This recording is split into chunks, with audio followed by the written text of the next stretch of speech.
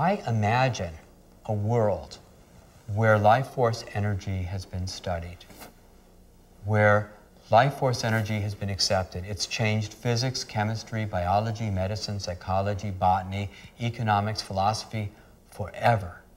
We live in a different world where it becomes part of every child's education. And when a child falls down on the playground, instead of the few bully kids who stand around laughing meanly, what you have is all the others rushing up, saying, can I help, putting their hands on and taking the pain away really fast. Incidentally, there's a couple of kids I know of who are on basketball and baseball teams. They're just like 9, 11 years old. And when any kid on the team gets an injury, they go to work. And instead of being out for 4 or 5 days like the coach thought, they're playing the very next day on the team.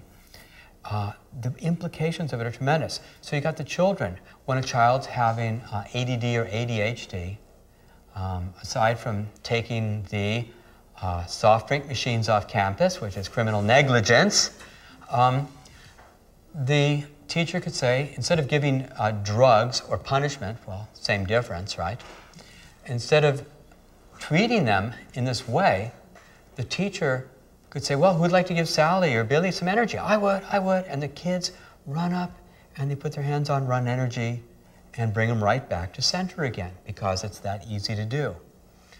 We see people working in hospitals already. There was one woman doing sessions post-surgically in a hospital, and the doctor said, you have to stop doing this. And she said, why?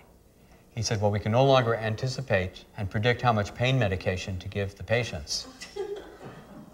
But when this is accepted, we can have people treated in hospitals. We can have every kind of clinic where instead of the emotional support groups where you got the 12-step programs where everybody's talking about their problems all the time, let's run energy. You got the chronic support pain groups. Well, instead of talking about it, let's fix it. Come on, let's run energy. And people can do this for each other. It can be in every corporation, every institution of every kind, that people know this most basic human skill that they can care for each other.